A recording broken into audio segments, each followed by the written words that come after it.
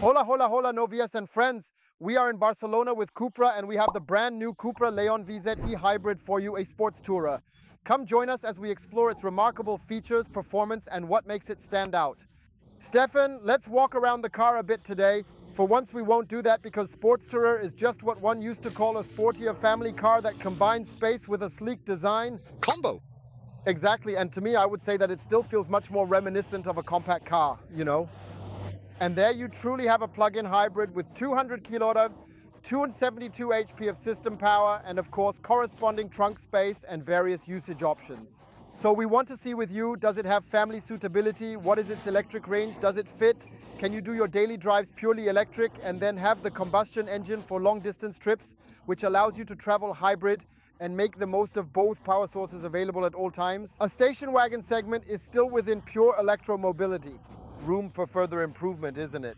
Bienvenue, ami. And the available combinations there, they are often not always affordable either. That's why I think a Cupra Leon VZ e-hybrid with its starting price of around 50,000 euros is actually an excellent alternative where you can, I believe, effectively combine the traditional combustion engine world with the modern electric one. And so with that, welcome to yet another exciting new edition of Simply Electric. Check if you're with us and support us with a subscription so you don't miss interesting and informative videos tailored just for you. As always, we start from the outside, start from the front, take a look at the new front section. That's exactly where Cupra came up with this innovative shark nose idea. Write in the comments, does it really look like a shark nose to you? Or do you think it is just a clever marketing slogan? Share your thoughts and opinions with us. In any case, we have the Cupra logo very prominently displayed here, also in this copper color as we know it.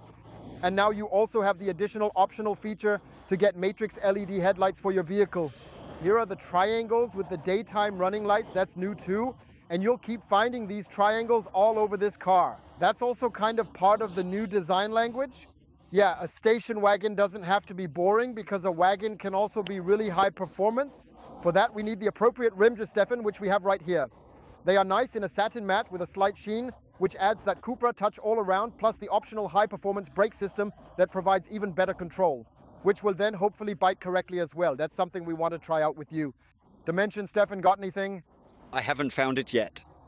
It should be 19 inches, probably 2.35s, yes. Yeah. That's how it was with the Leon sedan. I can give you a little spoiler on that. If you're saying, hey, it's not only about the money, I just want a cool car, then I definitely recommend these optional mirror caps because they enhance the look of the car and add a unique touch. They just look mega, mega chic, and there should actually be a tiny, delicate light copper thread included in them, which would add an elegant touch. Yes, we have a beautiful matte here. It's a kind of blue turquoise. Can't think of the color right now, but it looks, I think, very, very chic. Sometimes it looks more like a blah. Now in the sun, it seems a bit greenish. So this is definitely a cool color, Stefan, right? That looks really chic. So I like matte. And here at the rear, it's also a sports tourer. A station wagon doesn't have to be boring, especially if you attach a really nice and stylish rear spoiler here, adding another sleek and aerodynamic rear wing spoiler right here. Is this really carbon here, huh? But you can get it optionally in carbon. Very good. With the Leon sedan. The video comes before and after he had it, you remember? Correct. That was our concluding statement. Yes, what it also definitely has is the stunning new taillight design. We've got full LED technology and also in an exceptional three-dimensional look, which really sets it apart. Again, the triangles, very, very beautifully showcased once more, are definitely impressive. And the absolute highlight, Stefan, is probably the Cupra logo, right? Yeah, nicely lit. Lit up, it looks way better right away. And underneath again, CUPRA, which means Cupra, in a copper note, and then if you go one level lower again, as it should be for a VZE hybrid, a small rear diffuser, and on the left and right, a suggested quad exhaust system, right? Yeah. Nice, but whether it really makes the right sound, I'm curious to see. You know, I think there used to be that 5-cylinder generation. I know it from Audi, I know it from Cupra. They had that really fierce, snarling sound. And here it's something different. Let's see what it can do. Let yourselves be surprised. We'll first move on to the technical data, and the Sportstourer has really upped its game significantly. Namely, back here, you see it at the rear, a solid 26 centimeters. Remember the compact sedan, 4.39 meters, and the Sportstourer, a good 4.65 meters, 1.79 meters wide, a good 1.40 meters high. So it's also really nice and low, and it actually has a wheelbase of 2.68 meters. The side mirror fits well with the width, so you should still be able to drive efficiently through the left lane, even in the construction zone. Of course, we also have a small tank here on board, but we really don't want to use it if we can avoid it, Stefan. Actually, no, because we want to drive electrically. Exactly, and the Sportstourer, much like the sedan and also the Formentor, comes equipped with a battery pack mounted in the rear with a capacity of 25.8 kilowatt hours gross. So now let's have a conversation about the real capacity. You can actually draw a total of 19.7 kilowatt hours net from that, which means the car gets 70 to 100 kilometers of electric range, depending on driving style, behavior, conditions, urban, suburban, or highway driving. And that's actually very good. That means these everyday trips, you can do them completely electric with the car. Yes, perfect. And what's really worth it, especially when you're here in Barcelona with 30 degrees in the shade, is preconditioning. That means you can cool in the summer, and in the winter you can also heat. That's obviously way cooler than with the combustion models. Yes, here on the driver's side, we now have the AC connection, 3-phase with alternating current at 11 kilowatts. That's quite a significant increase. It has very much more than tripled. Before it was 3.6 kilowatts, so you could charge the battery from empty to full in a good 2.5 hours, especially for people who maybe park on the street in a big city. This way you're not blocking a charging station for too long. And for those who find it still too slow, there's now also the DC connection on board, 50 kilowatts, at direct current charging stations, for example, at the supermarket. In just over half an hour, it should be fully charged again. That's truly great, and this is precisely what Cupra absolutely wants. You use the electric drive much more extensively. And if you say, fully electric, I'm not there yet, I think this is an ideal transition car because you don't have a frunk like usual with electric cars, but a proper hood, and it's boiling hot out here from the beaming sun that's strong today. Ouch, that really hurts. And underneath there are 130 kilowatt, 177 HP, a 4-cylinder gasoline engine, turbocharged, which should also sound a bit gritty. Let's try that out together. And thus contributes 250 Newton meters to the system power, Stefan. What do you say about that? Yes, let's take it. It's nicely insulated too, but I'm really missing the hood vents here. Yes. It would. So, and if he had the hood vents, I wouldn't have hurt myself because I wouldn't have to hold the hood up for so long. It's incredibly hot. Touch it. No. It's really uncomfortable here in the sun. So let's close it up quickly and see how it sounds, all right? 3, 2, 1. Full. Yes, let me explain that to you. So we have the auto engine with 130 kilowatts, and in between we have an electric motor with 85 kilowatt, 116 HP, which together provide the 200 kilowatt, 272 HP system output, 400 Nm of torque, and then probably also accelerates from 0 to 100 in a good 7 seconds. And around 220, it is supposed to be also the limit on the highway as well. Behind it is a 6-speed DSG dual clutch transmission, which should ensure powerful acceleration and fast gear changes, so you're prepared for any traffic situation, allowing you to drive with confidence and ease. Let's take a closer look at the rear section and see exactly what kind of load volume a Sportstourer has. The sedan now offers 270 liters, and here we see a significant increase in the available cabin space. So where's the button, Stefan? Hey, look right. Yeah, over there. Oh, I saw that somewhere where someone had pressed it. That's awesome. Nicely integrated into the tail light. 470 liters, kind of a shame. Probably the battery pack is installed underneath. Well, the combustion engines here have 600 liters of trunk space. The floor is significantly lower, and thus there is also more room.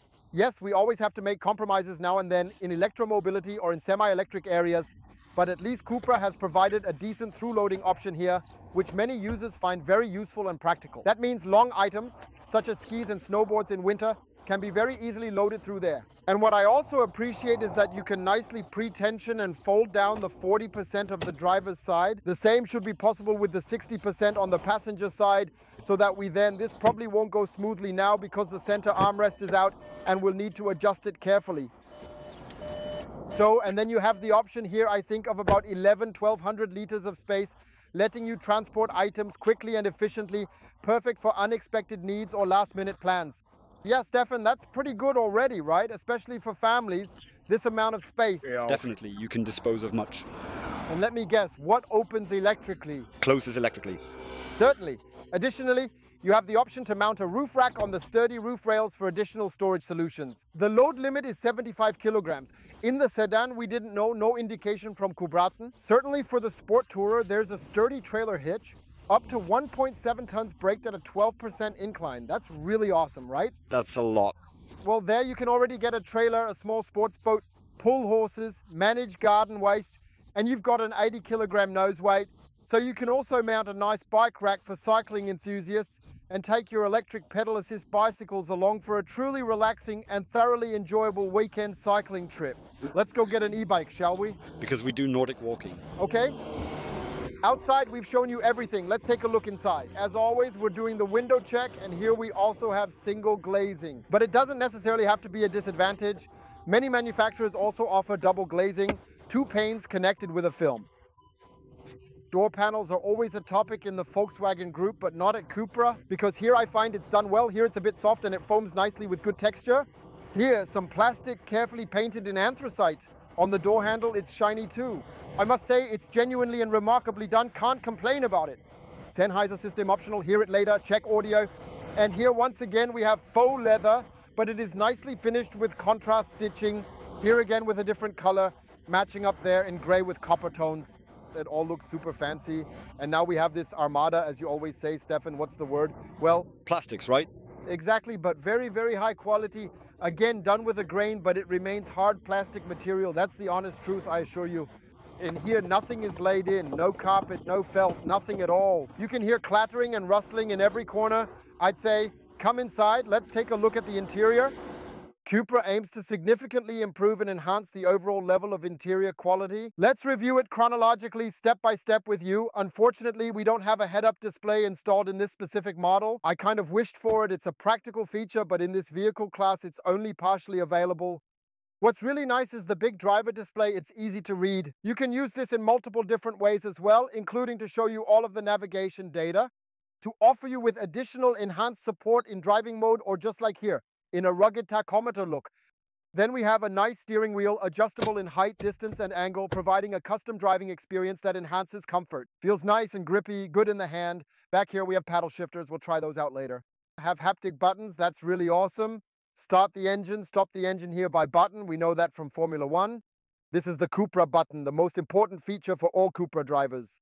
To quickly switch to Cupra mode, yes, the highlight is a 12.9-inch display in the center, providing a vibrant view, enhancing the driving experience. And your comments were gold again, because you rightly pointed out that these keypads here are still not backlit, despite our consistent feedback to the manufacturer. This is quite new now with it. Cupra has made that particular point very clear as well. That's quite cool. So you can actually see all the available options even in the dark, which is very helpful. And we also have a nice panel here where we can always access the air conditioning and the climate menu, be able to operate, and also in the navigation area with the new software and system. You see this here, everything runs smooth and slick like an American electric car company. I have to say it's really awesome. By the way, that's Palma, right? Oh, great. We have to go to Mallorca this year, right? Absolutely. Palma de Mayo, yes indeed. Yes, it is now. Yes, we have manual air vents here, which I think are nice, with the hazard light switch, 2 USB-C ports, and yes, a wireless charging pad for a smartphone, as well as additional storage spaces for convenience. Maybe 2 could have fit in there, Stefan, right? Yeah, co-driver. Exactly. On the left and right, we actually still have some storage space to keep things. And here we basically have the gear selector, the key compartment. Here's another compartment, possibly for small change. And yes, auto hold function, electric parking brake, central locking. There are 2 cup holders, one deep and large, and the other one shallow and small. I don't know, why aren't 2 the same? Big and small cups, I don't know. Yes, we need to ask Cupra why that is. No, and then we have a nice compartment in the center armrest with a 12V socket. It could be really helpful and nice if you ever want to use a cooler or other electrical devices. Yeah, highlight unless you're here in Barcelona with 30 degrees in the shade, but now we're complaining about the summer being too cold and wishing for warmer days. Yeah, in winter it's too cold. This is the superb optional panoramic sunroof, and this impressive thing just doesn't seem to end. That goes way over your head. Extremely huge, and then you can easily open this part electronically with a single touch. That's clearly super, super awesome, wonderful to get the nice, refreshing Spanish air into the car in the morning and evening, and maybe perhaps catch that final lovely little last bit of beautiful warm sunlight. But I'd rather close it because it's really oppressively hot here today. A look through the passenger door gives you a nice view of the interior again. Positioned here is the DSG 6-speed dual clutch transmission. So compared to electric vehicles, we also have fewer storage options available here. Yeah, we've got the racing seats installed here. They look super, super stylish. So there you have the opportunity not only to have proper side support in the lumbar area, but also here with the thigh support very, very nicely. And here once again are the openings for the shoulder strap, particularly when you take it to the racetrack, the integrated headrest. Nice shoulder pads, and there you are, really nice and snug, firmly in place. We want to try, are they comfortable? Are they good for long distances? That's always important. Last but not least, the glove compartment. Unfortunately not lined in any way, missing a carpet, a bit of felt. It seems a bit too simple. And down here, Stefan, do you have something again? I'll call it van chic. Well, not quite. It's actually a little bit textured and all that. We don't want to roast Cupra here in this situation. Simply, I won't say plastic. But they could have added a bit of Alcantara, right? Yeah. Just missed it once, it'll be fine. Look here, see how nice Alcantara is, or as Cupra says, Dinamica. By the way, in Spanish, Alcantara is called Alcantara. So that's why I always wonder why some people make fun of it in the comments when I say Alcantara, right? Yeah. I get it though. And that's in a car which was born in Barcelona, right? Right? Yes. And do not forget about our racing seats with Isofix. Got two things left. One's good, one's bad. Which one first? The bad one I know best. Now, the good ones are the doormats. I think they're really quite stylish. Okay. Made and also kind of nice. However, the bad news is you have a piece of plastic here at the entry point, and then look, you go up here. So look over here. Then you have the main lock specifically here. You're not coming, I'm driving on cobblestones. Yes, and boom, boom, boom, boom. Yes. That's not quite right. Just soften it a bit, or perhaps felt it gently to give it a smoother, more refined texture. I'm 1.85 meters tall, a light 99.9 kilos, and I'm just gonna slide casually into the back seat of the Cupra Leon. And even here in the back, I have plenty of room and significantly more headroom than in the sedan, because the roof doesn't slant back in a coupe-like manner, but continues straight for quite a bit longer, which makes the rear seating feel far more comfortable and spacious for everyone. So it's about approximately 26 centimeters in length.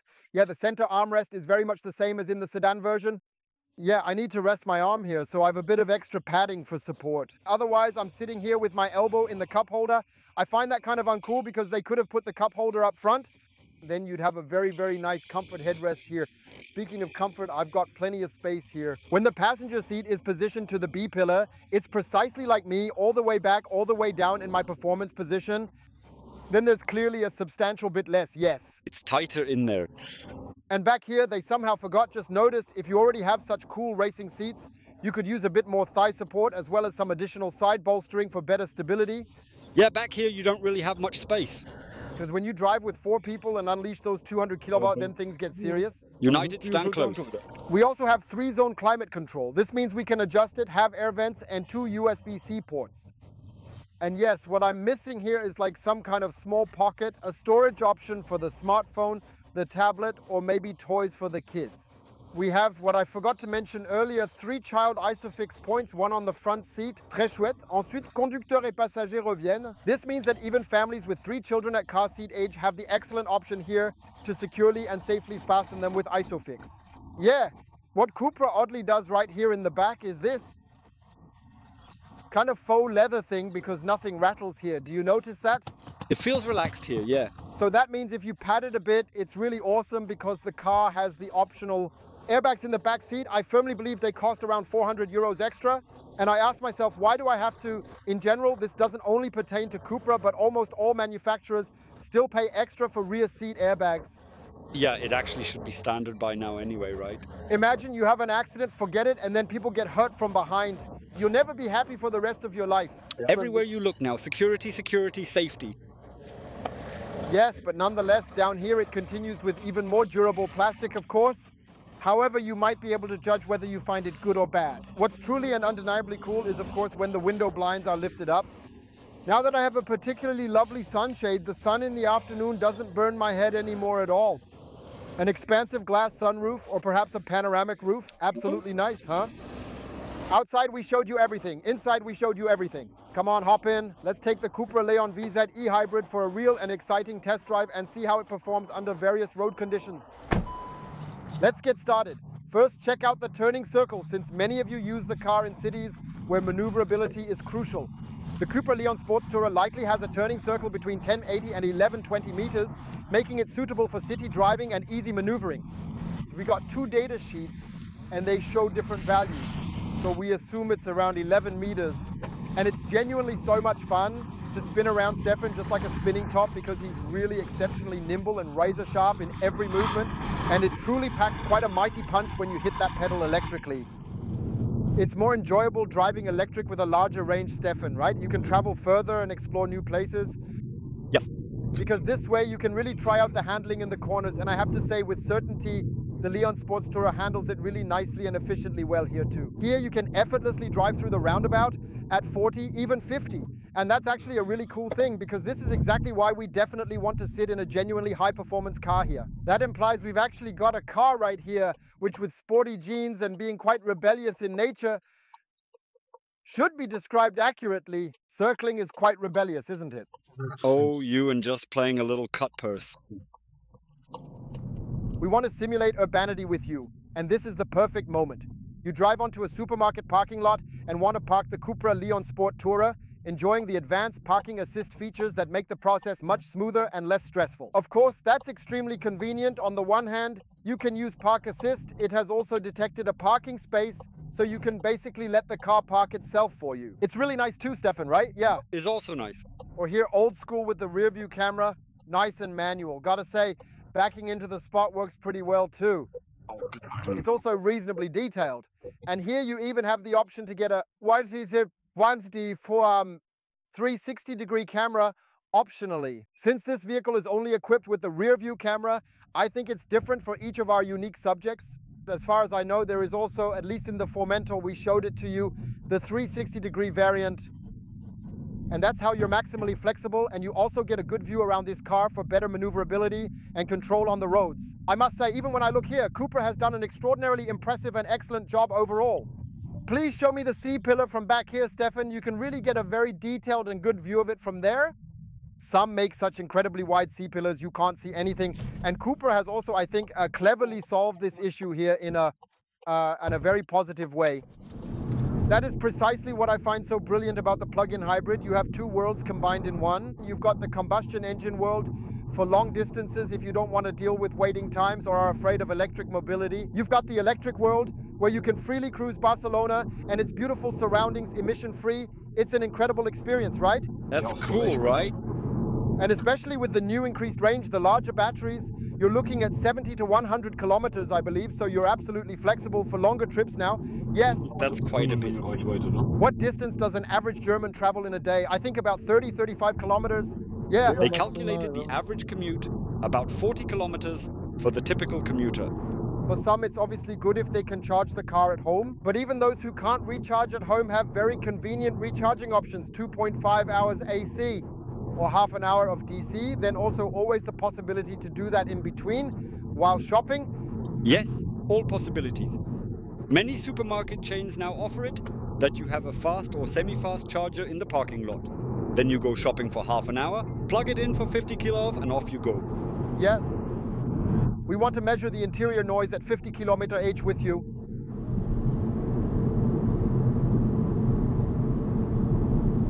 (64 decibels, that's a decent value. For example, a VW ID3. It has interior noise at this speed around 61 decibels. We're accelerating to 70 km/h.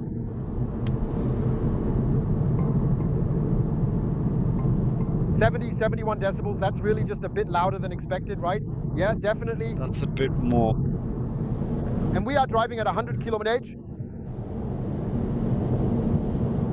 Maintains around 70, 71 decibels. Personally, I think that is completely okay. And then again, it really is quite appealing. Yes, that's fine.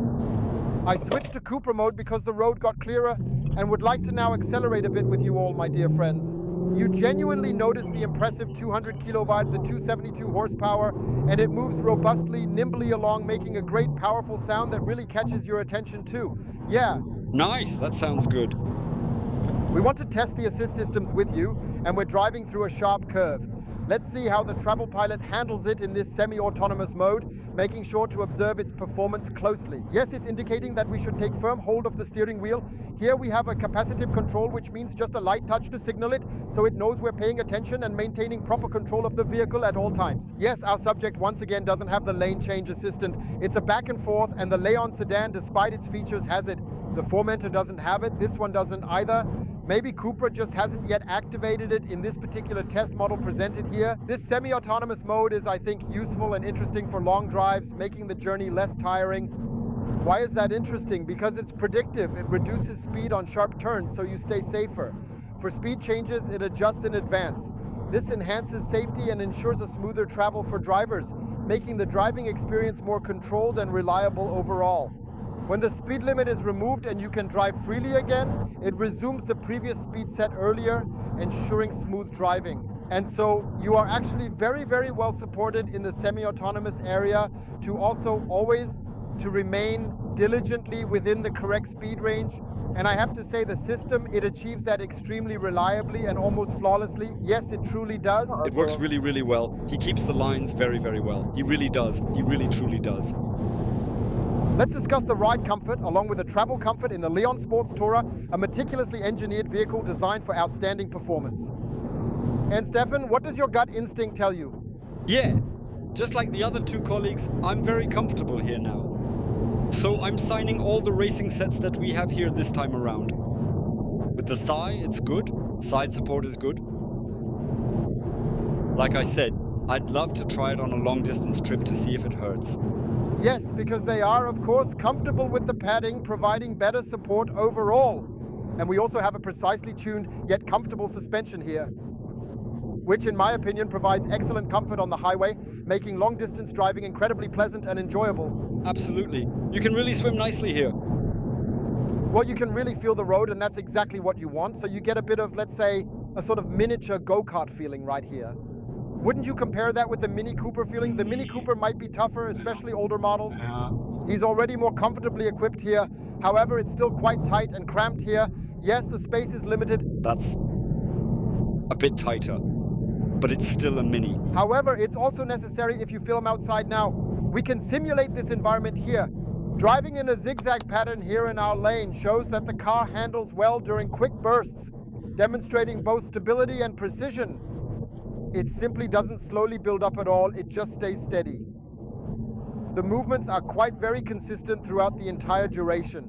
And that is important, especially if you ever come into a dangerous situation and need to quickly change lanes. Like here where it's clear now, then you won't skid or get into trouble. This safety helps drivers keep control, reducing the risk of accidents. And that's also the reason why here in Europe, I think the Germans also like it. They always prefer it a bit firmly comfortable, yeah. Sure, you kind of get the feeling that you have more direct control and all that, right? Because, you know, Asians or Americans have rocking horses. This is awful. They crashed softly. Watching them swing creeps me out. Think about the BYD CLU, we really knocked heads there. Oh God, yeah. Yes, that was really bad. I really love being here, especially when in Cupra mode, to accelerate so quickly. Don't you agree with me? And then he yells. But it's quite nice, right? And it also has great power because I aim to try and convey to you in this video the sporty, the inherent genetic traits of the Cupra. It's really a remarkable car in so many ways that you can appreciate. This is not really a family wagon where you just drive from A to B in racing seats with flashy design, but you have the possibility to enjoy a driving experience that feels special with features that go beyond ordinary transportation. Probably even taking the sportive tourer out to cruise sportily over a small racetrack, feeling every turn. Certainly, we shall go ahead and do that properly. What I think is a hidden gem is the optional Sennheiser sound system, yeah. I think the surcharge is affordable. Definitely worth treating yourself. When you have such a fitting song, a nice stretch while traveling, you just want a bit of beat, right? It enhances the experience. And that's fun. And what's also great, Stefan, go ahead and show it, is the ambient lighting. Here, nice in a copper color, matching the car. That looks really cool, right? Yeah. This looks exceptionally good. So I think we can quickly drive to the beautiful Costa Brava now, right? Yes. The outstanding beauty is when you drive through the urban environment like we're doing here in this moment across Barcelona towards the harbor, you can drive completely emission-free, nice and quiet, and also smoothly keep up with the flow of traffic here with the impressive 85 kW of the electric motor. What I also find cool is the integration of Apple CarPlay here, wireless or wired. You can choose on the entire 12.9 inches, so you can use all functions and your apps mirrored from your phone here in the car. I think that completes the picture. Android Auto will of course also be available for all users of the Android version. So I think you have some options. Let's conclude with the Cupra Leon VZ e-hybrid as a wagon, or better yet, sports tourer. This vehicle offers a mix of efficiency and sportiness, making it ideal for those valuing both performance and practicality. We're inching our way through Barcelona city traffic. This is really crazy here, isn't it? Yeah. So whoever complains about traffic in Germany, I think, will be set straight here. The Sport Tourer is a great option for those who might have multiple hobbies that frequently require even more trunk space, who might have a family, and who might want to make more intensive and flexible use of the additional space available in such a versatile and practical type of car. The sedan is nice and crisp, compact, and the Sport Tourer, with its 26 centimeters longer body and an overall spacious, more generously proportioned interior, might most certainly be perceived as the far more interesting option. You get a car with 200 kilowatt, 272 horsepower, which has plenty of power for its size and class, but even with the weight, despite being a plug-in hybrid at a solid 1.7 tons, I still find it good and sporty, especially with the good suspension tuning. You have the versatility, especially for families where dad or mom might want a bit of that racing seats feeling while still being able to comfortably accommodate the kids and ensure everyone enjoys the ride. And we have the luggage with us. Cupra somehow combines all of this really awesomely. Yeah. They really managed to pull off that balancing act. And of course, you can continue to bother us in the comments again with, yeah, rebellious performance, just like that. And we will certainly address your feedback. But that's just the way it is, right? It's also rebellious because there's nothing really wrong with the VW Passat, a well-known, respected car. That's a fantastic car. Now, someone lazily pushing his scooter across the street. My God, Sacramento, man, terrible. Right? And if you want something bitter, you just buy a nice Skoda or a VW Passat, or if you wanted a bit more dynamic, maybe a 3 Series BMW, a Mercedes C-Class. Those are really great cars, right? Perfect. But here you can get a feeling, don't you think, that captures your senses? Yeah, and I somehow have the feeling, and the sales figures back this up, that Cupra really has it, right? With each new model, it gets even more impressive, wouldn't you say? They did well, they positioned themselves well in the market, and they find their customers. That's why I would suggest, don't focus too much on gross list prices. Just visit a Cupra dealer of your choice, see if these genes transfer to you with the car, and check if there's a suitable leasing or financing offer, where perhaps the gross list price gets somewhat more relativized and where you might, if you truly like it, potentially become an esteemed member of the ever-growing Cupra family. Hola, hola, hola, brides and friends. So we've reached the conclusion of today's video with the Cupra Leon Sportstourer as the VZE hybrid model. I hope the video has provided you with some useful and insightful information and helped you figure out if the car suits your specific needs. We'd love a thumbs up for the video, and please check if you've subscribed to Einfach Elektrisch so you won't miss such informative and interesting videos in the future. We sincerely thank you for watching and say, see you all again very soon as we continue to bring you the latest in automotive technology and electric vehicle trends. Stay tuned for more. Your OLLI. Hey Stefan, it's kind of cool here with the illuminated Cupra logo, even though it's not lit up right now. Don't you think it would look even better if it was actually glowing? Yeah. That's really incredible. Honestly, they did a masterful job.